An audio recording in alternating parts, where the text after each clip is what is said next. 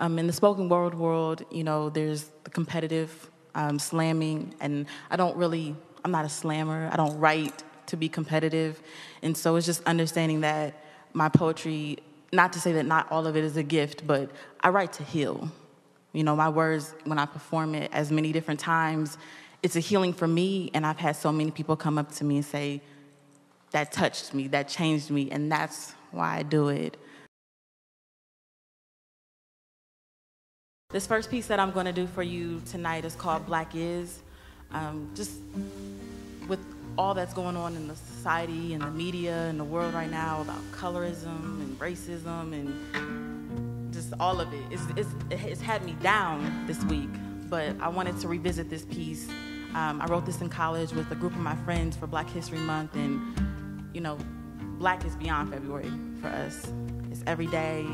I don't know what it's not like to be Black. You know, I'm proud of it.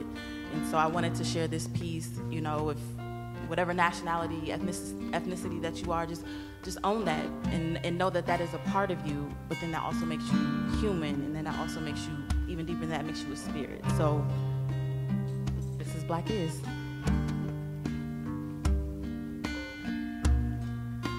Black is more than just a color. Black is my native tongue Krukrubo. Black is my hair pressed, my head wraps, and my body adorned in African beads. Black is the very thing that I was created to be. You see, Black is an art form of expression.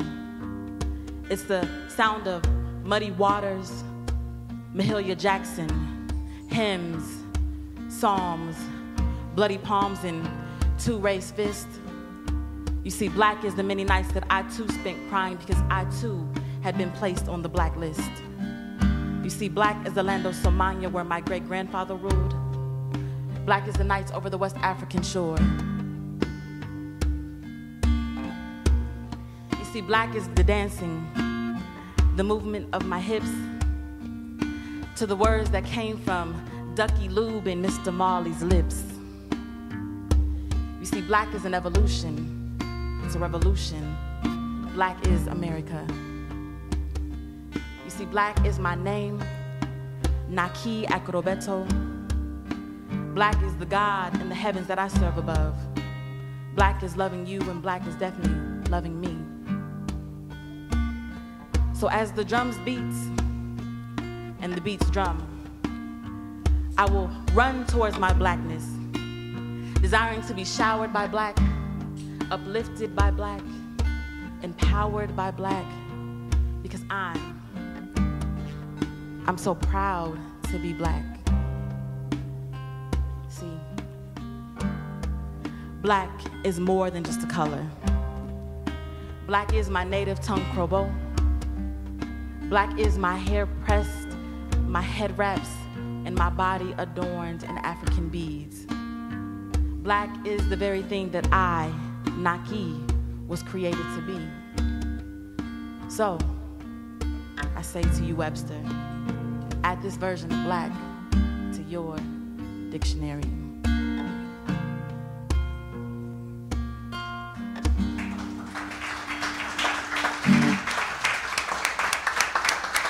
Thank you. So, it started in 8th grade when I was in my science class, and I was too focused on my notebook and not the Bunsen burner. And I was distracted, and just, I liked English. I liked words. I liked putting words together. And I remember the first poem that I wrote, it was for my best friend at that time. Her name was Tiffany Gammon, her sister, Faith Gammon. And it was called Black Butterfly. And I remembered the reaction that she got from the poem, and it just kind of took off from there. And I'm the only child with my mom and my dad, and, you know, just spent many days and nights just writing. My dad helped me write this piece. He's not here. He was trying to come here, but he had another engagement. And anybody who knows me knows that I love, love, love my dad. And over the years, my dad has had the opportunity to really teach me to be proud of who I am, where I come from, our culture, and there's still things that I'm still learning, but Africa means so much to me. It's like when I walk off the plane and I take off my shoes, like I'm home, and I miss it. And so I wrote a piece not too long ago called My African Creed, and it's just, it's words that I want to pour into people who hear it to understand the beauty of that continent, beauty of that place. It's just an amazing, amazing place. And I always say, if I had enough money, I would take everybody with me, just so you can experience it once. There's something that happens when you fly over the Atlantic. It's just transformational. It's a beautiful experience. So I wanted to share this piece called My African Creed.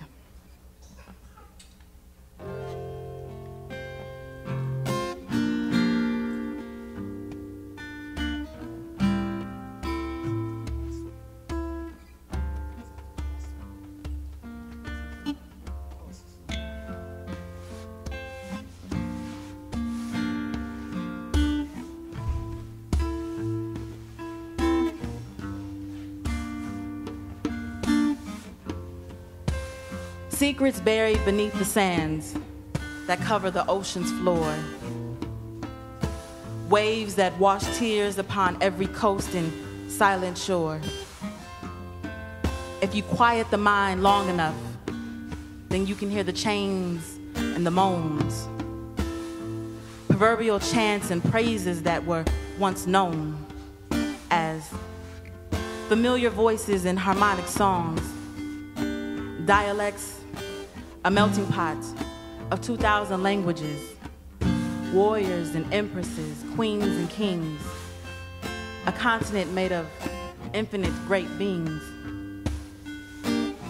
History books written to tell half-truths, to erase memories of the old and to mislead our youth. The only way to know where one is going is to know where one has been. To enlighten the masses of what it truly means to be an African. 54 independent nations collectively joined by borders that make us more alike than we are different. Oh, my continent Africa, the only continent massive in its size that stands out fierce like a gun when tilted to its side. We are united in the universal truth that our home is a sacred land. The genesis of every mineral and natural resource given by God's hand. Gold, diamonds, copper, just to name a few. Exploited because of our riches, a reminder never to forget what our ancestors have endured through. Beginning of the century, we had Timbuktu as a renowned center of learning. We pray that destiny will be on our side so that wars that have plagued us will give way to peace. And may our leaders realize that our countries are not their properties. See, may we thrive with abundance of food and education and resources, even protected from the ignorant and evil spiritual forces that linger from the corruption of others. May we all unite together and lead by being examples of how to love one another. Financially, shall we be able to sustain our own and develop the infrastructures that we call home. Free from foreign manipulation, a truth of our mother Africa that will never be forgotten and never be unknown. By the legacies we each choose to leave, may the spirit of our dear Africa continue to blossom by the words I plant in each of us as a seed. May we live and die by this creed. Watu Wazuri, Watu Wazuri. Long live Africa, one people, one nation, one love. My African Creed.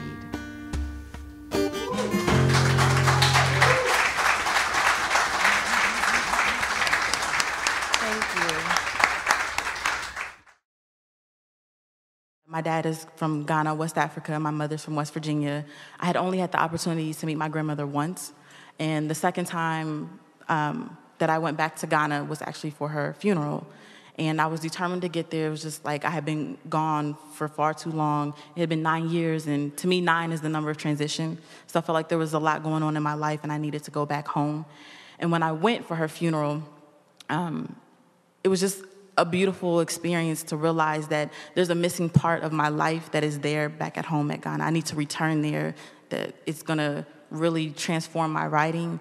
And while I was in the airport, actually, to fly back here to the States, I heard in my spirit that in my grandmother's passing, she had given me that gift to be able to come back home and to realize that through my poetry, I'm bridging the gap between the whole notion of, being an African versus an African American. It's like I am that middle, I'm that blend. So that is what I choose to send out in that message. And so that was the gift and the epiphany that I had at the airport. I'm here to bridge the gap.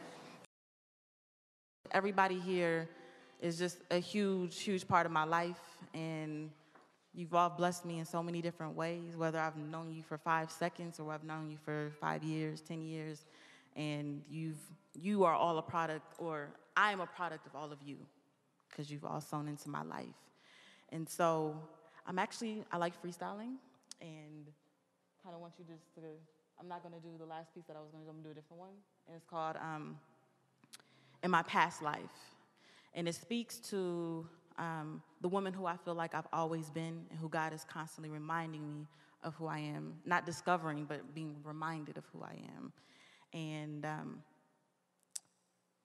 just kind of, how are you feeling? Yeah, just play something.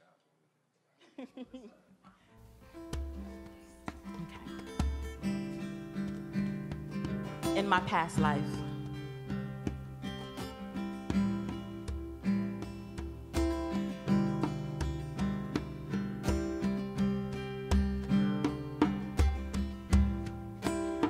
In my past life. In my past life, I was a wife. I was an empress, queen, warrior, esteemed, revered and respected, loved and protected, worshipped and adored, valued, and so much more. In my past life. In my past life, I co-created a clan. I bore sons who were leaders and daughters who were spiritual healers. They ran miles to govern the villages and prayed and made pilgrimages. We were stars amongst the multiverse, shining fiery bright. Passionate, comedic, connected souls, spirits that flowed, infinitely illuminating light. In my past life, in my past life, I died 7 times, yet I still lived. I co-created a language, and I governed a community that knew no sin. I'd pen stanzas under the moonlight, and in my worst days, I would pray and turn it into a blessed night. I wrote my future. I foretold my past. I laughed and then danced, smiled and then passed memories onto my seeds so that they too could spring forth and bear fruit for the world to feast. I anointed my feet with oils and lathered my bodies with flowers scented with power, transcending the hours. In my past life, I was the princess of poetry, ruler of my throne, gifted and known all over the world. Men and women came together, exchanging love, trading passion. See, no, this is not a dream, but a reality, birthing divinity in my past life. Thank you.